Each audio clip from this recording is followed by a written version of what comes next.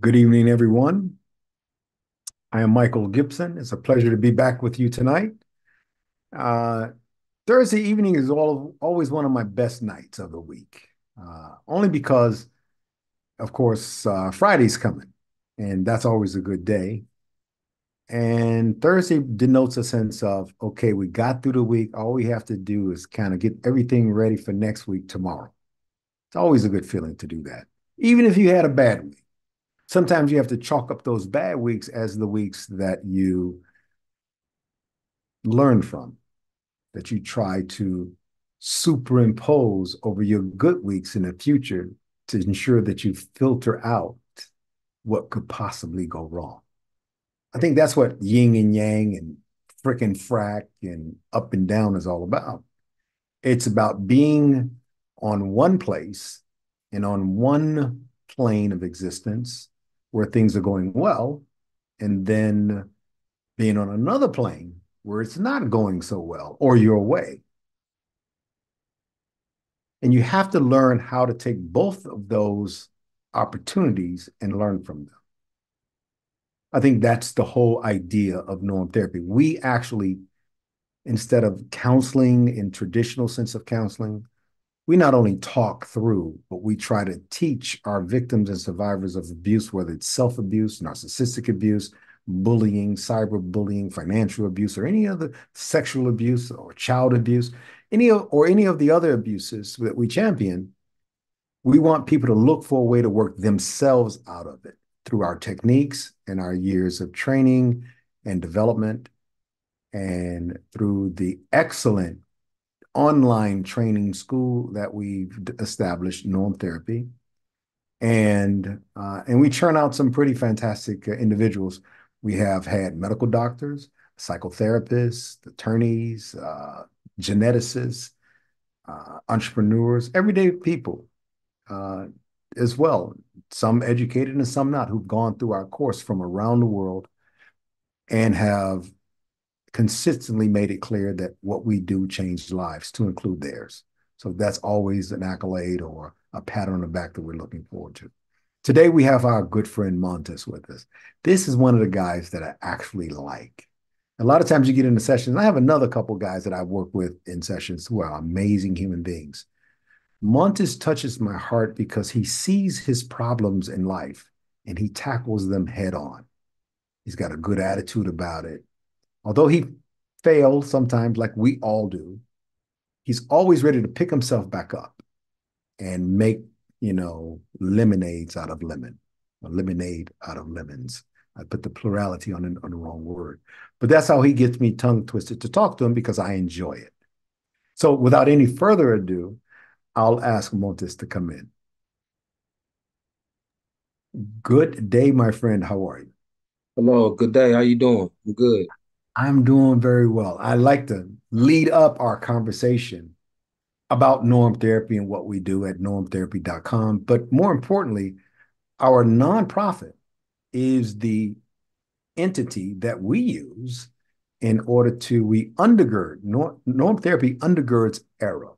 So we provide them the expertise, the training, the curriculum, the everything they need in order to be able to provide our services to the public. And that's how we met you and Bobby, of course. And so I always want to pay homage to Arrow from Norm Therapy.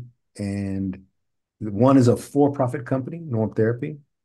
We do not commingle anything at all, but we share in the joy and the benefits of having the service that we do. And we do not charge Arrow anything for that service. Blah, blah, blah. 5 more thousand words. How are you today, Montes? I ain't doing too good today. Sometimes that happens. Tell me about it. What's happening with you?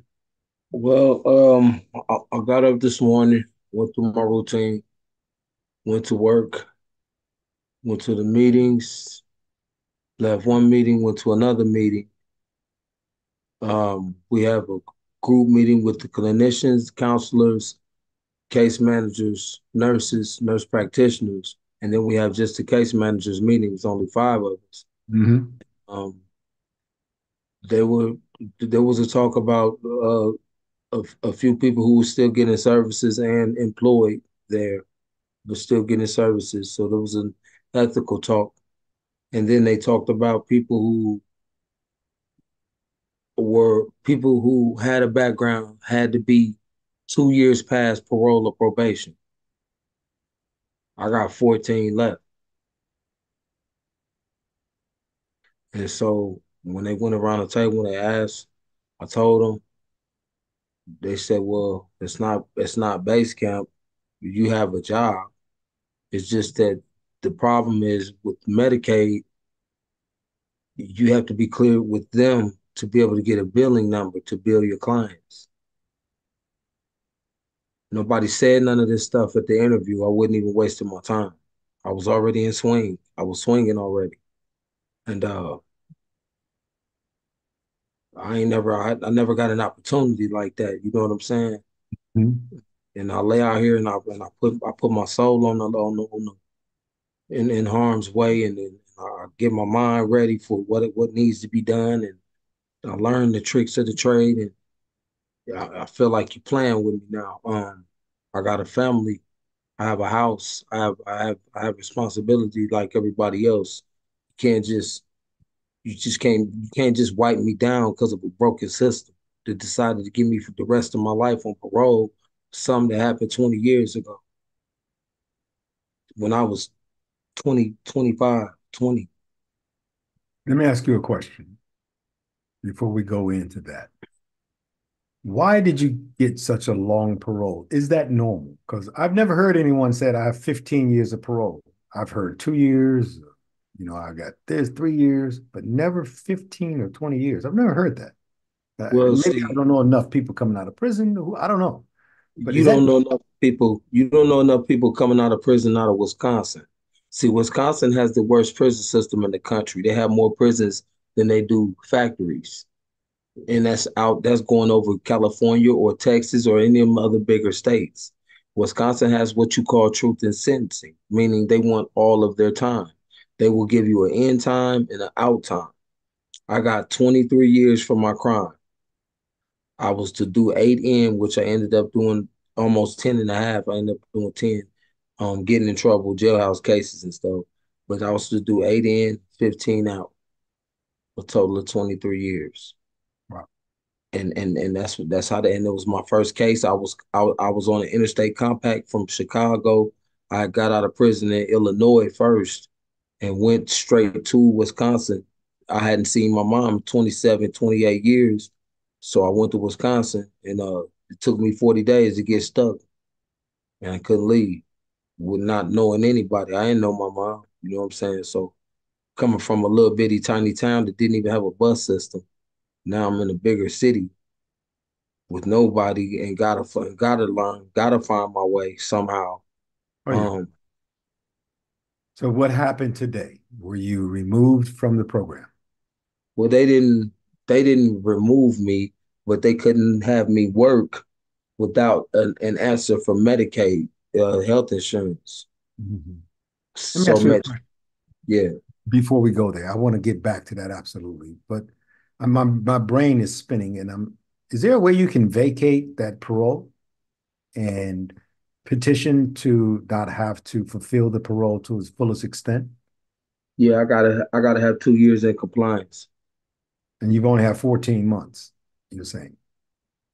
No, I've been free. I mean, completely free. I had to go back for 50 days, but that's 50 days. For the most part of That's eight a years, penalty. I've been free. Yeah, that was just a violation. I didn't commit a crime. I didn't follow a rule. You know what I'm saying? So how long So do you have on a good? You got 5 years now, right? no, I got 14 years left. From See, the that's 15 you yeah. start. See, Wow. that's the trick. See, when in Wisconsin, if I get out of prison with 15 years to do, and I stay out for 10 years, and then I get a violation, I go back. I don't care if they gave me 23 years and I got to do 15 years on parole.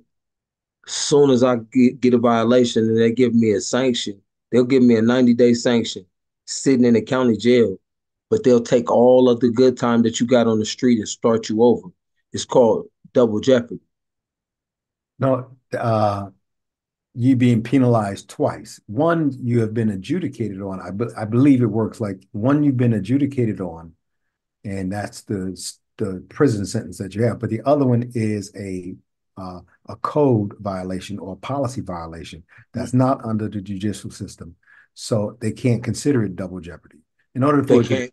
They no, in order they for it to be probably double can't jeopardy, consider it double jeopardy, but they can't give me more time than what the judge gave me. If you take 5 years from me, you're making me do 28 years, not 23.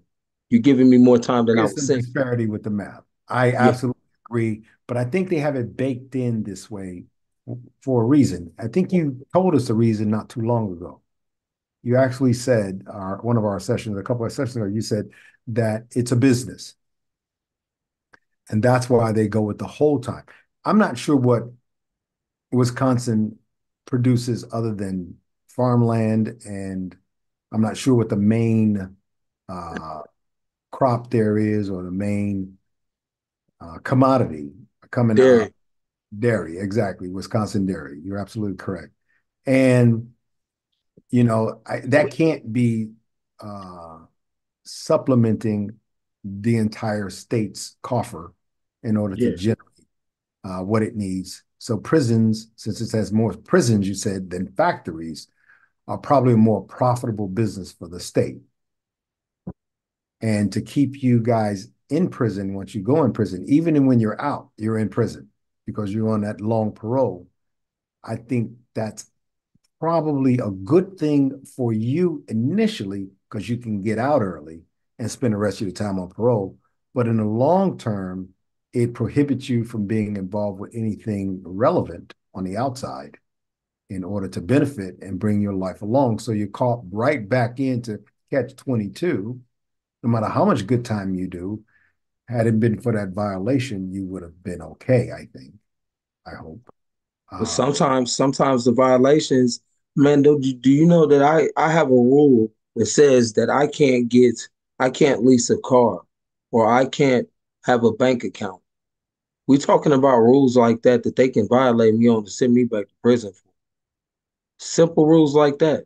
so the law in the United States is exactly that. If you deposit $3,000 in cash or 2,000 or something in cash, then they must report it to the government.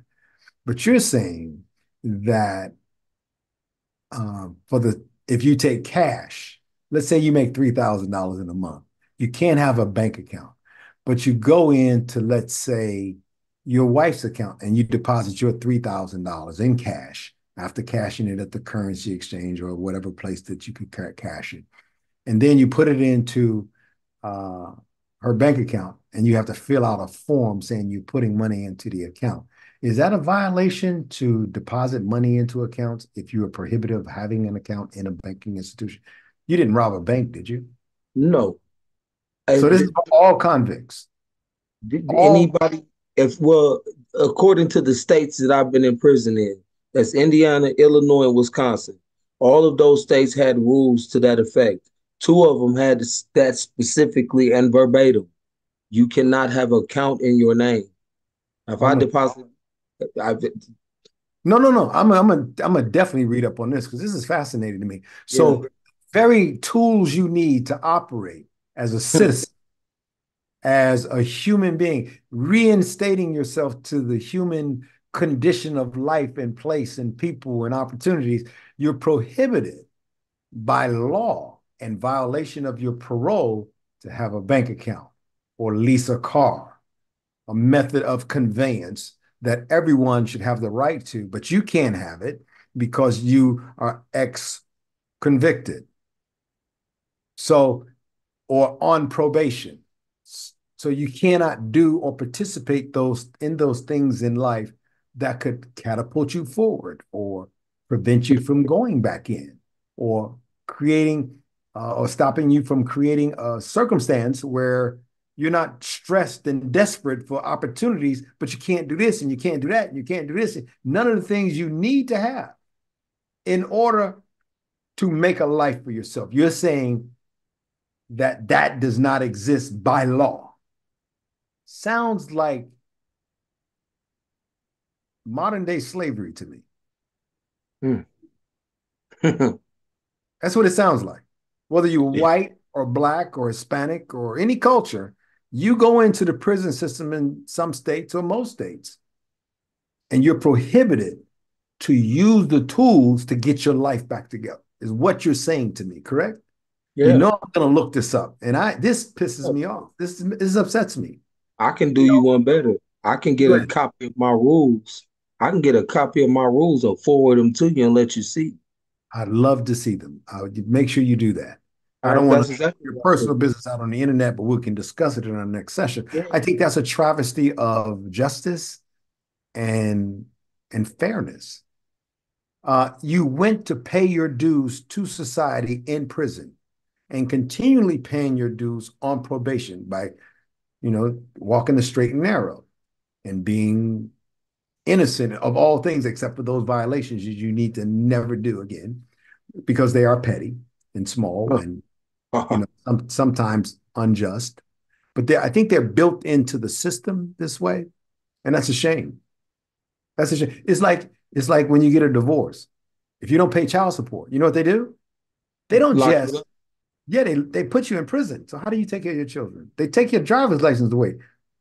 How do you work to take care of your children to stay out of prison? It's a business. It's a shame, but it is. It doesn't matter. This has nothing to do with race. It has to do with, forgive me, but in every country I've been in life, it has to do with slavery. Um, this is just legal slavery. It's terrible. Now, the crimes that are committed by great percentage of the people in prison are unforgivable on any level, are unforgivable. And maybe this castigation or this punishment is something that is deserving to some, but I don't think it should be blanket across the board. I, Yeah. I, I don't think it should be blanket across the board. I cannot see a reason in my mind's eye, and I think I'm a very logical person, why a human being who's seeking work and opportunity and a chance to have a better start and do better and not be a criminal and not do the things that they used to do that got them in prison in the first place. It seemed like a shame that that person is prohibited to own things or have access to things that only people who work should have. A car, get to work, get home. Well, if you're in a metro system where there's a good metro, you should be able to have a car at one metro station, get on the train, go to work, come back to that train stop, pick up your car and go home because it's a business. It's a terrible business, a terrible business model. And I think we've churned out more criminals out of prison than rehabilitated people like yourself. I consider you rehabilitated because you're taking active measures in your own life to do something with your life and to not go back, even though it's easy to fail what they've given you. It's simple. You got to get to work. How do you get to work? I got to take a bus. I got to wait an extra hour. I got to be outside in the cold. I got to do this. If Bobby can't take me, I can't this. I can't have a driver's. Those kinds of things um, will produce a criminal. Yeah. You're being strangled in every direction you go, but you're not being availed the opportunity to do the right thing because you don't have the equipment, the tools, the access, or anything. That's what it sounds like to me. Now, I don't know this for a fact. I'm looking at you and I believe you and I take your word, but I'm definitely going to read up on it because this is an interesting conversation. And it's a shame that our politicians, I heard someone say something a long time ago. They said the object of electing people to office isn't about putting a good man in office or a good woman in office. Politics have never been about putting the right man in the White House or the Senate because it's a business. They go in and they vote their own interests. They vote what's important to them and their constituents who are paying them money. It's a business. Being a politician, a senator, a state representative, a president, it's all about business and your constituencies. That's what it's about. So the object isn't trying to put the right guy in the right place to do the right thing. The object is to make it financially profitable and productive for the wrong person to do the right thing. It's kind of backwards and stupid, but it works to such the degree that people will put the worst human being in power. Yet they're comfortable with it because their interests in financial and otherwise are being met. So they get the worst person to do the right thing, or they get the best person to do the wrong thing against their opponents or their opposition. Prison systems seem to have that kind of skullduggery and trickery baked into it. Mm-hmm.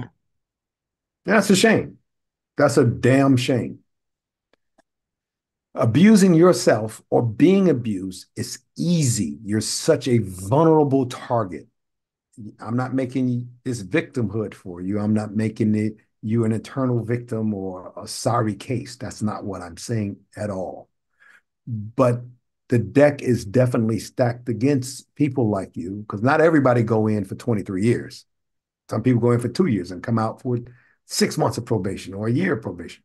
The crimes you committed caused that to be the case in the state where you were adjudicated and tried.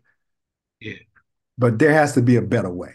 That's all I'm trying to say. Now, we spent a lot of time on that, and I want to talk to you about something else, but will they be allowing you, after hearing from Medicaid, if Medicaid says everything is okay, will they be allowing you to continue in your occupation? Yeah. Then that's Guaranteed. not a bad day, bro.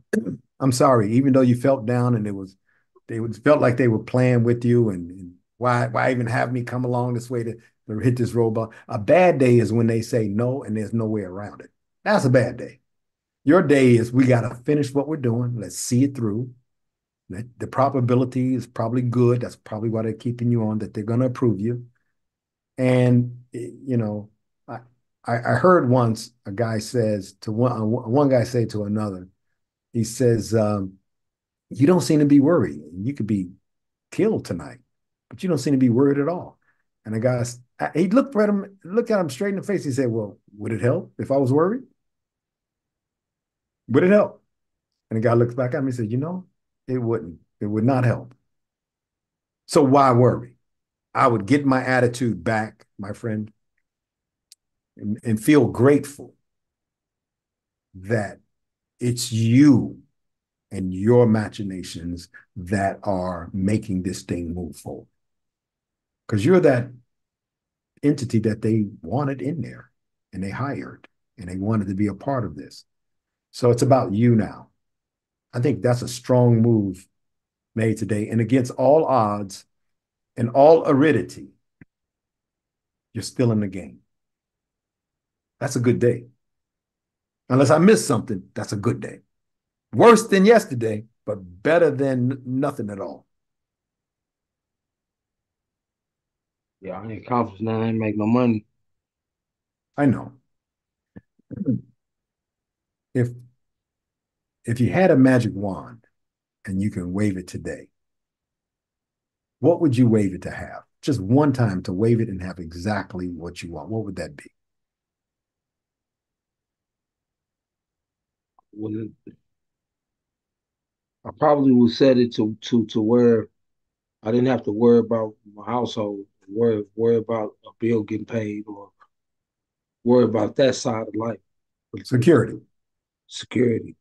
Okay. Well, let me say this to you.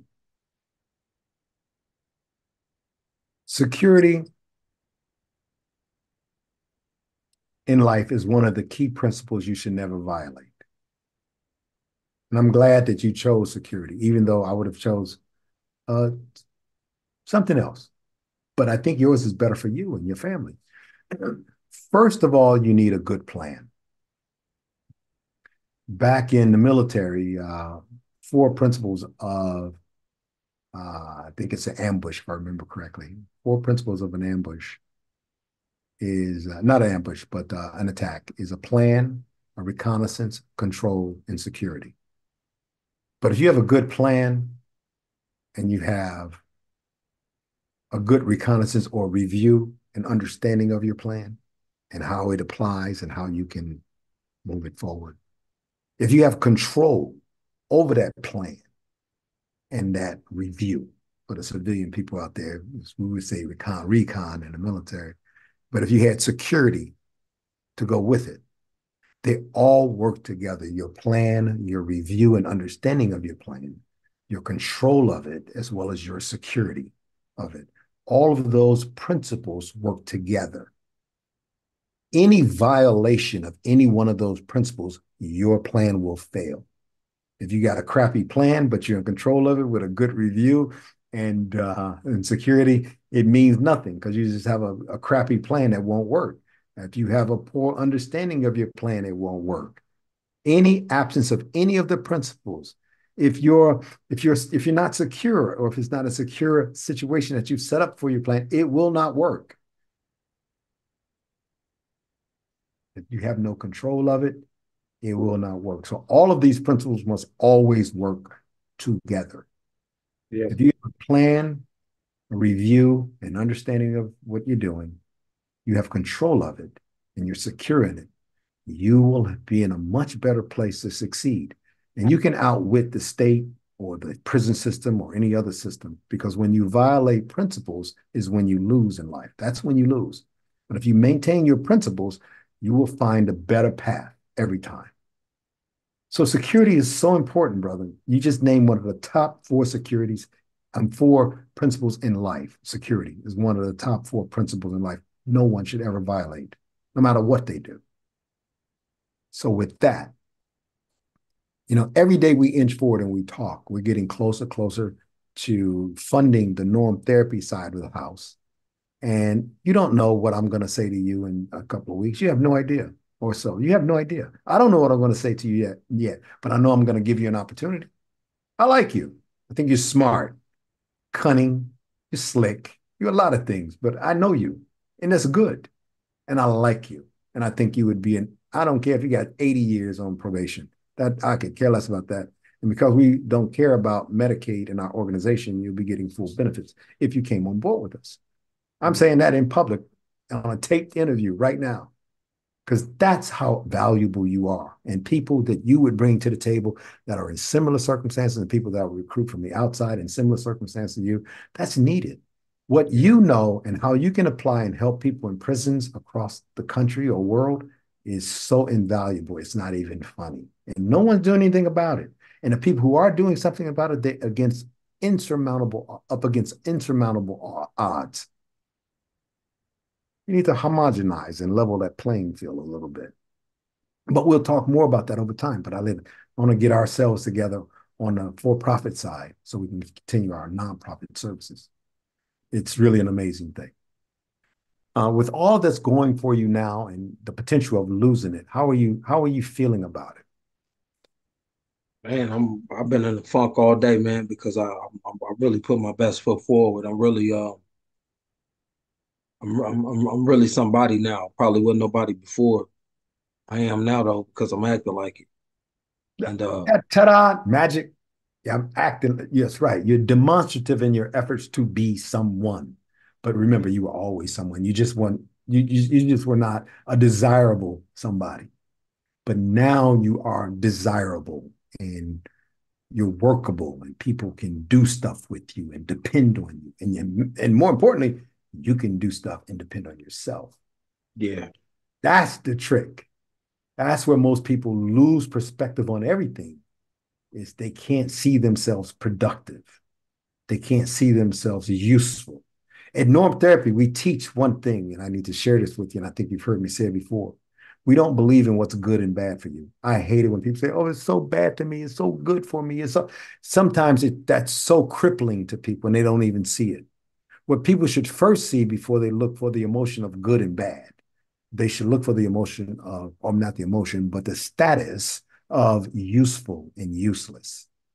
What is useful in my life? What is useless in my life? And make their decisions around that rationale and not, oh, it feels good. Oh, he treats me now. Oh, she treats me well. Oh, she loved me.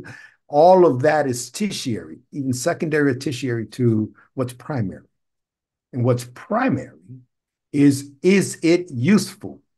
Is it Yeah. productive? Does it make sense? And I think you're on that path, well on that path. To choose a life principle like security as the one thing you would wish for with a magic wand and not $1 million or 100 this or just security, that puts your priorities in well above most. And we need to get most people there where they're looking at their security, not just their physical security, but their mental security, their environmental security, and their job security, and their future security, and their family security. Those are the kind of securities that makes most sense. I'm applauding you for that one. That is one of those things that very few people will ever understand about. I mean, just they'll never understand it unless they live it. God, I love talking to you, but that's a half hour. That's a half hour. That's a good half so far.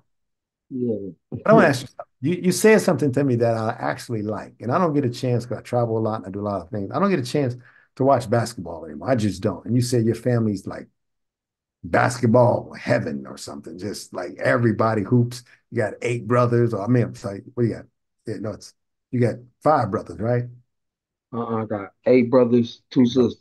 Okay, I knew it was a combination of 8 and 5. Okay, you got eight Yeah. brothers and 2 sisters. That's a lot of people. Yeah. And tell me, in the family, who else besides you play basketball? My brother, well, my brother Keith, he's the god. He's the basketball god. My dad played ball. Um, I got two, four of my brothers and my big sister, and a couple, and one or two honorable mentions. They're just basketball ain't they thing. One like the box. I took the basketball, I took the boxing. Um, Wow. Wow. Well, do you guys get together and play? yeah, we play, but see, we can't. Okay, so we Tell us can't, about we it. can't, we can't play without it being on the outside looking in. It'll look like we got a problem with each other. Big fight. Yeah. Yeah, but we're not fighting. We're just playing. We're, Checking we're hard. oh yeah, we rough. We're gonna be rough. We're gonna be nothing soft, even the girls, because they're gonna be the ones started. And so yeah, so So tough sisters too. yeah, I got my baby sister 6 feet, man. There you go. There you And go. so yeah, we it's gonna be something because we feel like we kings. Just like when I get on the chessboard, you got to show me you're gonna beat me. Can't just tell me. If you don't have a nice setup, if you don't know how to arrange them pawns, if you don't understand what a knight does or a bishop, don't get on that board with me. I'm gonna beat you really quick. Well, that's clever. I mean, one Yeah. of the things I love about Idris, which is called in some places in the world chess, one of the things I like about it is you have to be stealthy and cunning.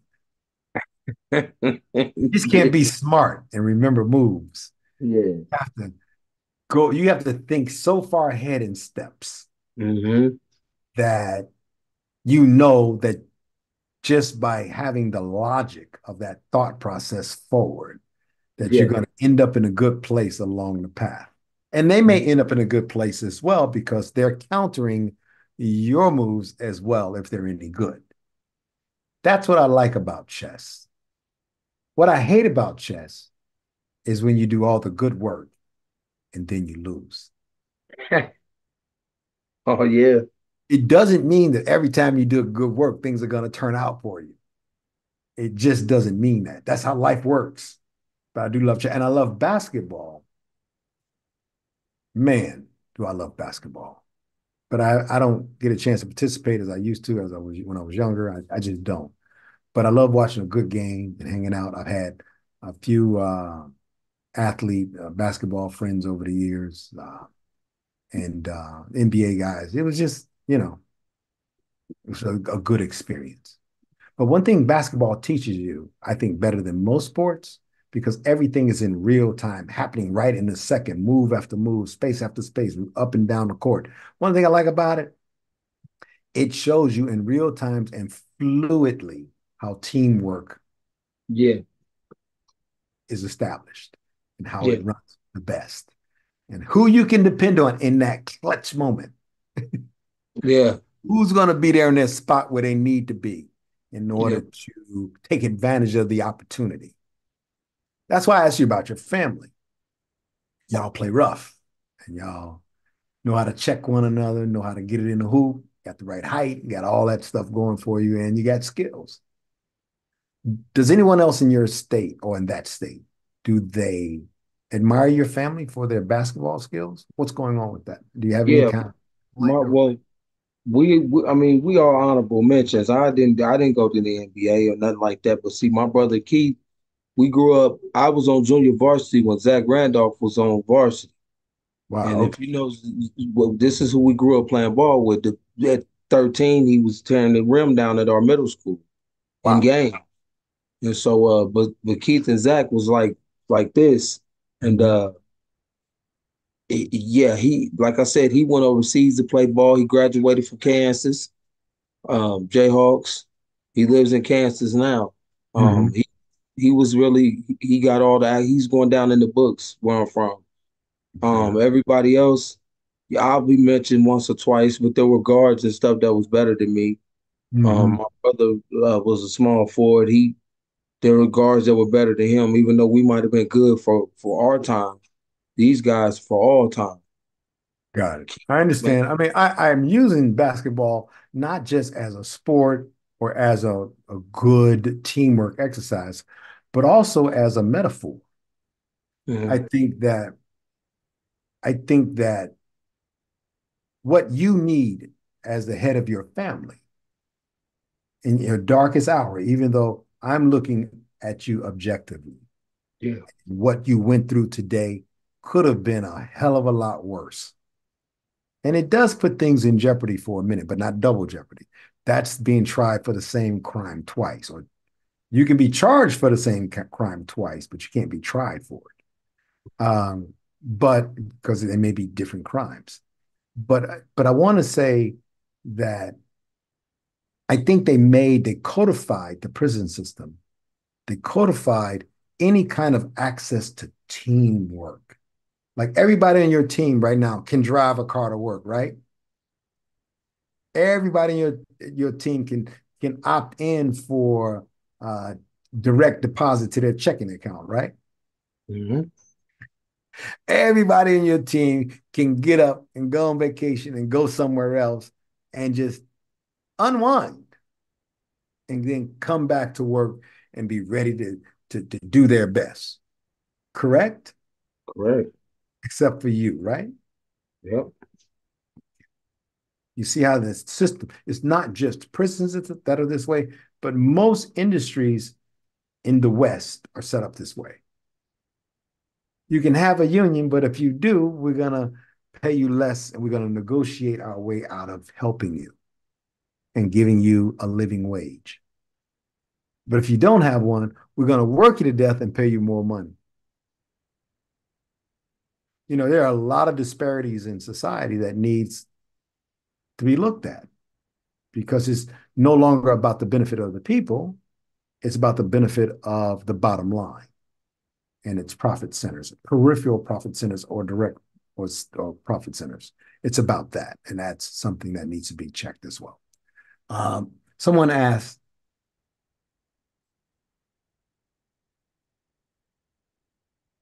what kind of mindset or self care tools in your arsenal that you use in order to figure out if something is useful or useless to you in life? What do you do to figure it out? I can't tell you that I consciously sit here and then weigh the pros and cons of it. I can only tell you that I think that uh the last 30 years of my life, I've probably been one of those people who I wouldn't be as shrewd as I needed to be when it was letting someone into my circle. And so I would let you in then prove yourself when it should have been prove yourself and I'll let you in. There you go. So I've never sat back and thought about the process that I take in order to decide whether or not I was going to deal with somebody. I just was always open. My arms was always open. I would accept you for exactly You who let you were. useless situations into your life Yeah, previous.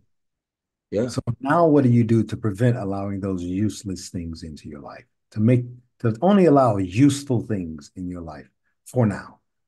What do you do to make sure that's the case? You know who Donald Goins is? I'm sorry? Do you know who Donald Goins is? Yeah, I know. Donna Voynes?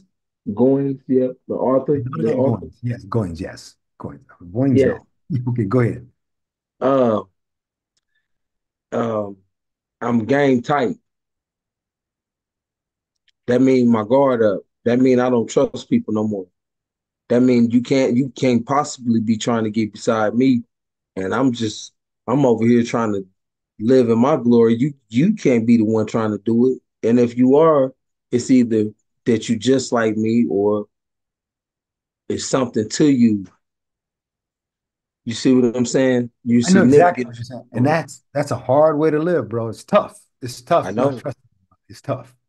I know. And I'm not against what you're saying at all, because I've been there too. I've been to the place where I don't trust a lot of people at all, and especially initially.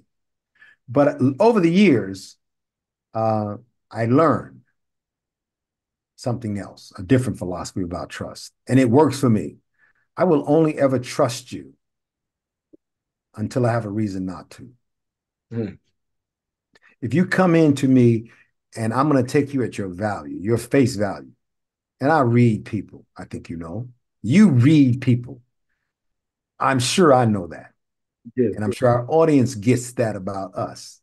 So when we look at someone, we have an extra ability, that extra sensory eye up in here that sees things and hears things and listen to the trepidation in their voice, the fluctuation. We listen to we see the twitching of the eyes or the carotid arteries, or we see these things moving, and it gives us rise quickly that that person may not be authentic. You have Yeah. that skill. I know you do. And I'm not trying to kiss your butt or placate It's you. That's the truth. yeah. Use that. You'll have a more fulfilling life. I know it because this is what I do. I will trust you. Oh, so you jumped off the moon and parachuted 85 miles to the star and then you hit the earth. That's far-fetched and ridiculous that someone would say that. But I'm going to believe you, not because I fell off a turnip truck, because I'm going to give you the benefit of the doubt to correct yourself and to put yourself in the light where that becomes no longer a lie. And I'm going to trust you until I have a reason not to. And when you become surreptitious or vicious or bad or plotting against me or mine or those around me or yourself, that's when can't trust you anymore, because you're in violation of your own principle of the lie you first told. So sometimes it's okay to trust every single individual that comes across to you, so long as you know better that what he's saying is BS or she's saying is ridiculous. But you give them a benefit of the doubt to be themselves fully. How are you going to know to what extent their BS goes, bro, if you don't let them talk? How are you going to know? How are you going to know how many hoops and turns they're going to try and take you through if you don't just sit there and observe and be quiet, constantly losing that value of trust? So I think in order to have usefulness in people, they have to come to you on your level, not you on theirs. Sometimes you need to stoop a little and get to their level so they can get you. But that's not where you belong. You have to then stand back up. But you can never come to their level and remain on their level because of your coexistence with them, especially if your trust has been violated. So I'm saying all that. It's an easier and healthier way to live. You don't have to do any guesswork. You just have to sit back and wait. Just wait. It'll happen. Anyone who knows me I'm sure there's a couple people watching right now who've known me over 30 years or so, and they know I have been consistently this exact same person all of those years. There's no game with me with that. If you like me, you like me. If you don't, I don't care. I won't lose a wink of sleep. You are the same way. You just haven't had opportunities, the right circumstances to use your gifts and your skills. Most of my, what I'll call them patients, they don't have it. I have to actually teach them how to trust, teach them what a relationship looks like, teach them what love is and how separate it is from a relationship. It's not because they're stupid or dumb. It's just they've never known love. They've never known a good relationship. They've never known peace. They've never known a good woman. They've never known a good man. That's why. So we have to give them a benefit. And a strong guy like you entrusting somebody who needs to have your trust in order to even operate around you is a powerful tool. But you have to stop them every now and then, like you do on the basketball court, and check them and say, hey, I kind of know that that's not right what you said. And I'd like it very much that we not go back down that route again in that kind of conversation because it's pure hyperbole and lies. And you deserve more than that. Put it on them. Brother, your trust, people will trust you beyond life because they know you're dead serious about it with them and you're not going to hold back. Because once you expose someone who's lying, putting up that facade, they have nothing behind which to hide anymore. They can no longer play that game with you. Call them out. Make it clear. And don't live your life not trusting them. Just live your life knowing what lies they can tell and what lies they can't. Makes it easy for you, bro. I tell people that who are only smart people know what I just said. And I don't mean just smart in books. I mean about life. Only real smart and clever people understand the value of trust and how to use it both ways. Hopefully, over the time that we spend together, especially if we ever work together, I guarantee you that you'll see that I want everybody around me. And in our organizations, you'll see that there are three things that every single person, from the person who sweeps the floor all the way up to the executive director and myself, we have three things, and everybody has the same thing. The first thing is you have autonomy. We give you autonomy to be you and to be the best person in the position you're in. And that's very important. Then on top of that, we give you the authority. Authority without autonomy is stupid. You got the authority to do this, but you can't go get it done because you don't have the autonomy to do it. It's just stupid. So you have to give autonomy and authority together to your subordinates, to your leadership, to everybody. But most importantly, what you give everyone, which I think you live by, and I like this about you, is that you're responsible. Not only do we give everybody the responsibility, we give them the authority, and we give them the autonomy, all three. Because without any of those things, you're going to fail at whatever task you do. You will fail miserably unless there's such a rigid system where nobody trusts you in that system and you can't get anything done without their approval every step of the way. And that's micromanagement, and that hardly ever works either. But authority, autonomy is so important, but the responsibility is the king. They must be responsible. Anyway, I got another question for you, if that's okay with you. Yeah, Uh, have you told Bobby what happened today? yeah, she knows. Okay. How did she take it? Was she supportive? Yeah, she told me don't let it pull me down. That's the first thing she Talk to me, said. brother. Tell me what your wife said. She said, Um, let it what? don't let it pull me down. And Okay. then so I got coals in the fire, sticks in the fire already. I stay caught something and I got all the documentation that I need to bounce back as hard as tomorrow, as quick as tomorrow. Um, but she was there for me like she needed to be.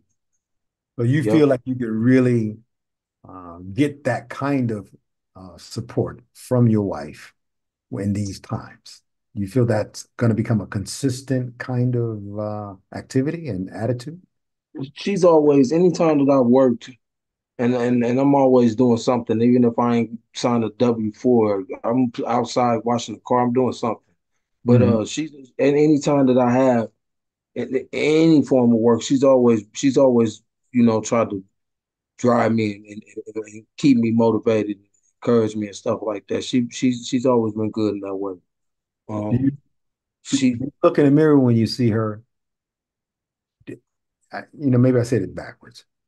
When you look in the mirror at you, yeah, are you nowadays saying something like, "How you like me now?"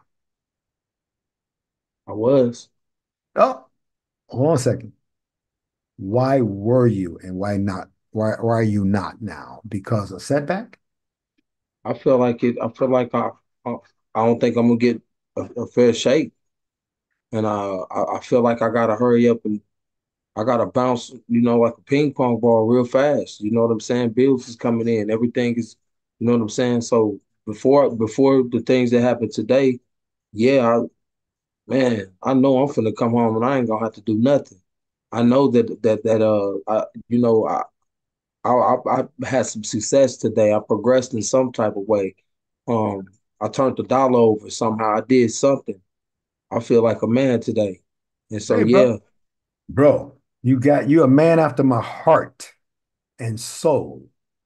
You fall, but you never stay down. I had a if I told you about my terrible week, bro, you'd be like, "What?" But I'm here with you. I'm here with you. And this is what I love doing.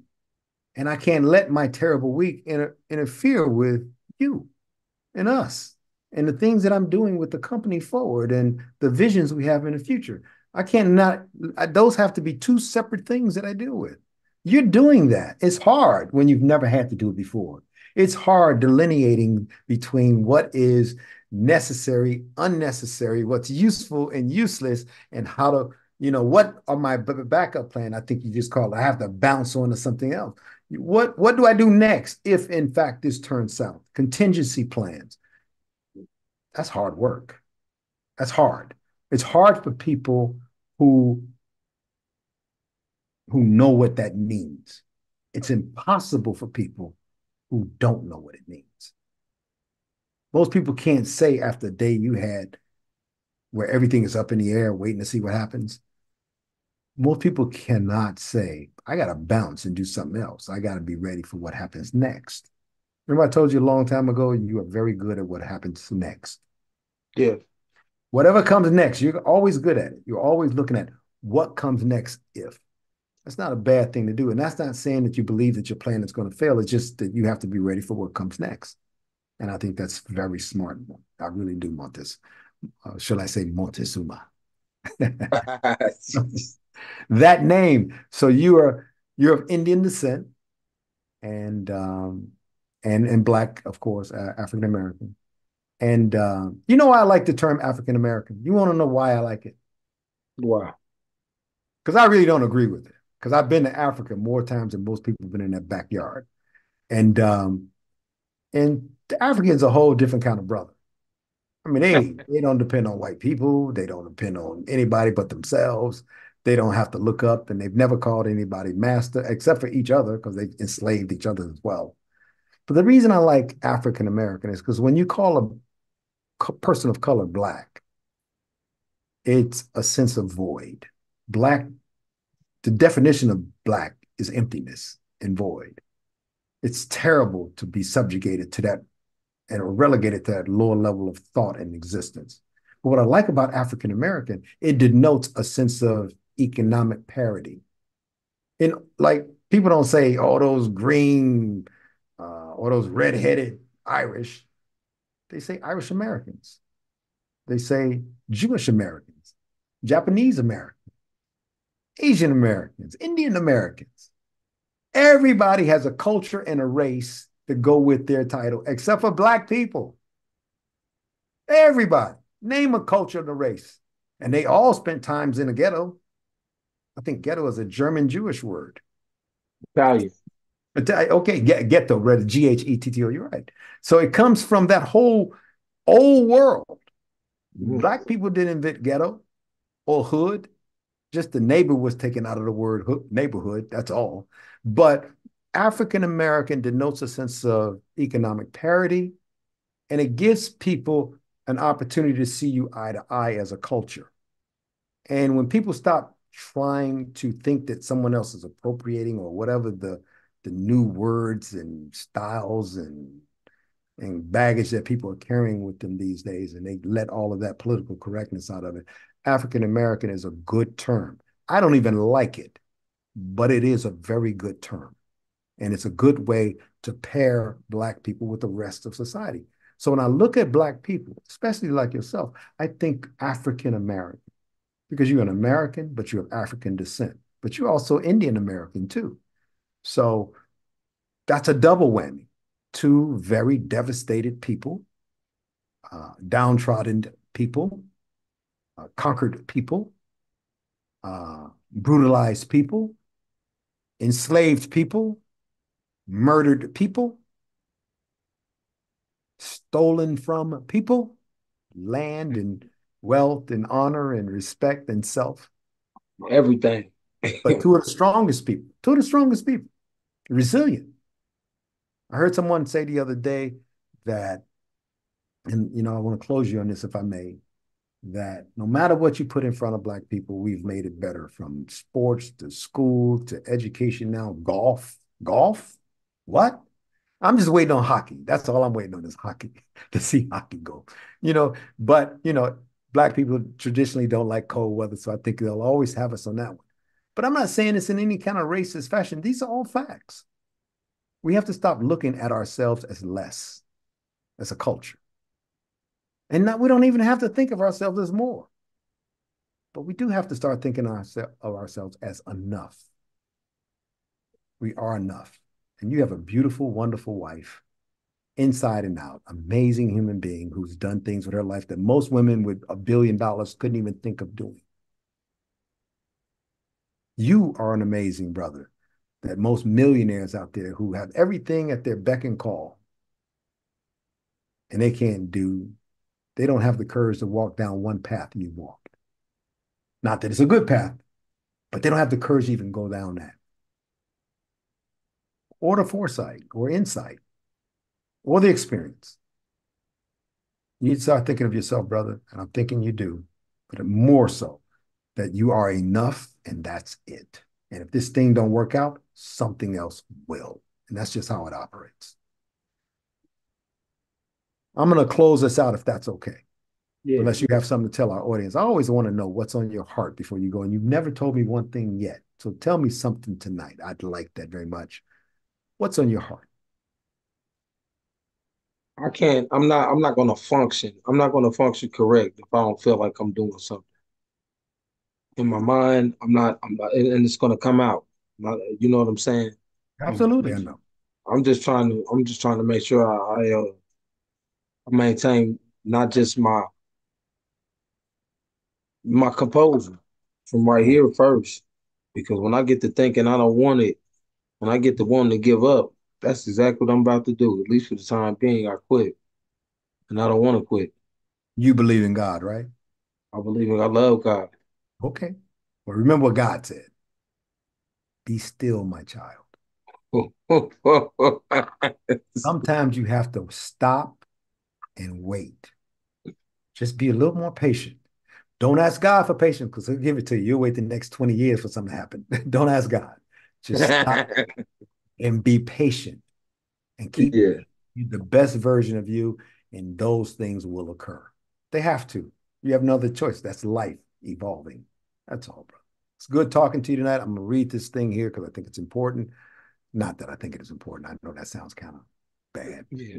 They'll say, why did you say that? I'll say, oh. But if you've enjoyed and got something out of today's session, please show your support by sharing this video, subscribing to our channel, liking it, and of course, I'd love for you to always make comments. Our next norm therapy session will be with Bobby on Sunday, February 25th at 6 p.m. Please go to goarrow.org and normtherapy.com to explore our opportunities and seek help for yourself, someone in needing of our services, and or some victim of abuse. If you're interested in applying to participate in our live stream, let us know by going to contact@normtherapy.com. And while you're there, if you're interested in becoming a norm therapist and come into our program of becoming one, it's not easy, but it's not so tough that you can't make it. We'll help you every step of the way. So thank you for joining us, and we look forward to seeing you again. Montez, and for everyone to know, Montez and Bobby will be on the show together this Sunday. So you may want to get there. I'm not the referee. I'm just the guy asking some questions. I think they have grown tremendously with one another, and I'm very happy that they've both admitted that it was a lot to do with norm therapy. So I look forward to seeing you all on Sunday. It's a don't miss engagement with Bobby and her husband Montez. And I'll look forward to seeing you again, Montez. Okay. All right, man. You take care. Stay strong, brother. Oh, yeah, I Okay. am. Never know what's going to happen around the corner. Built for it tough. There you go. Have a good one. All right, bro.